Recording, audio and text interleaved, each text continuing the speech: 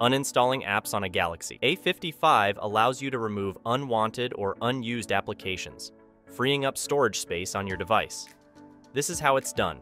Go back to the home screen and then swipe up to access the app drawer. Find the app you wish to remove and tap and hold its icon. From the pop-up menu that appears, select Uninstall. A prompt will appear at the bottom of the screen asking for confirmation to uninstall the app. Tap on the OK button to proceed.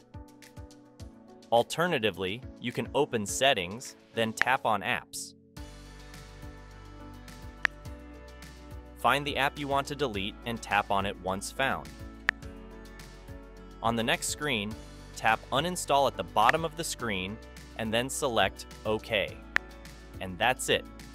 The app and all its data have been successfully removed from your device. That's all for now. Thank you for watching this video. Don't forget to subscribe to our channel for more informative videos.